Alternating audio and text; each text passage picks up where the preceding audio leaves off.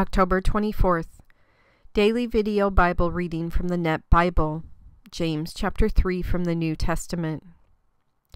Not many of you should become teachers, my brothers and sisters, because you know that we will be judged more strictly. For we all stumble in many ways. If someone does not stumble in what he says, he is a perfect individual, able to control the entire body as well. And if we put bits into the mouths of horses to get them to obey us, then we guide their entire bodies. Look at ships, too. Though they are so large and driven by harsh winds, they are steered by a tiny rudder wherever the pilot's inclination directs. So too the tongue is a small part of the body, yet it has great pretensions. Think how a small flame sets a huge forest ablaze. And the tongue is a fire. The tongue represents the world of wrongdoing among the parts of our bodies. It pollutes the entire body and sets fire to the course of human existence, and it is set on fire by hell. For every kind of animal, bird, reptile, and sea creature is subdued and has been subdued by humankind. But no human being can subdue the tongue. It is a restless evil, full of deadly poison.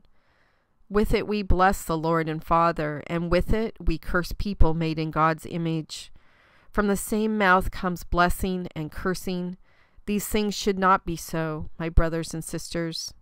A spring does not pour out fresh water and bitter water from the same opening, does it?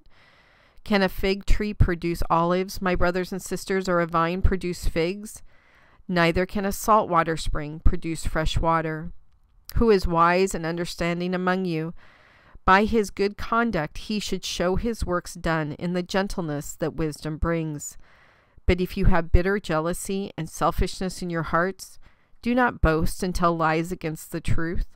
Such wisdom does not come from above, but is earthly, natural, demonic. From where there is jealousy and selfishness, there is disorder and every evil practice. But the wisdom from above is first pure, then peaceable, gentle, accommodating, full of mercy and good fruit, impartial and not hypocritical. And the fruit that consists of righteousness is planted in peace among those who make peace.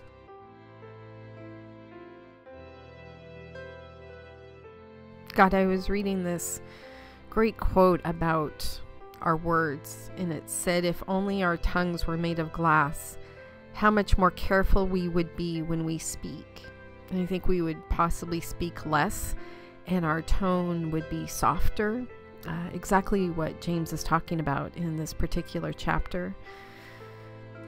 I grew up knowing full well that emotional abuse, the abuse of words, was way more painful and way more lasting than any physical abuse I received.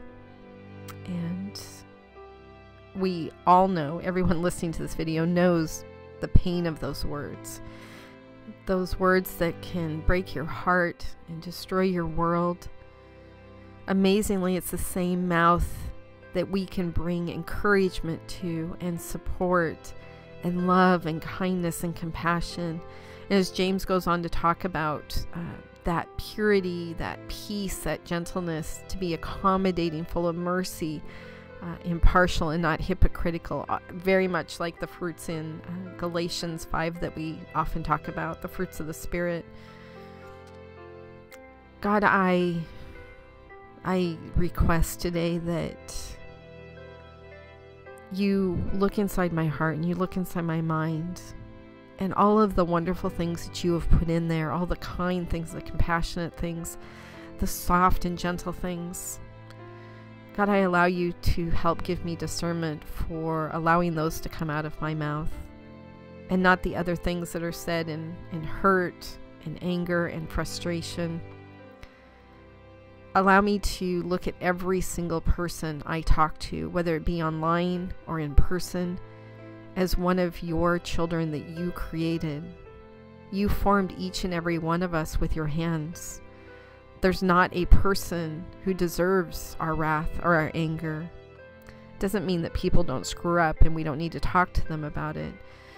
But we can definitely change how we have that conversation and produce much better effects in terms of our new heart that you gave us.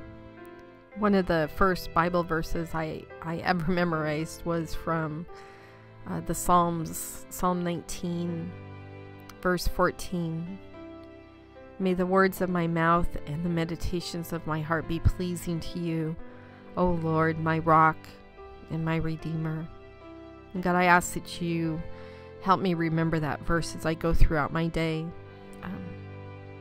Allow me to understand that the pain of biting my tongue is way less severe than what is about to come out of my mouth and how it will hurt and damage another person. God, you speak to me with gentleness and kindness and patience and compassion because of how much you love me. Allow my words today and all the days going forward to speak and reflect that same love that you have for me. Allow me to show that love to others. In your Son's name I pray. Amen.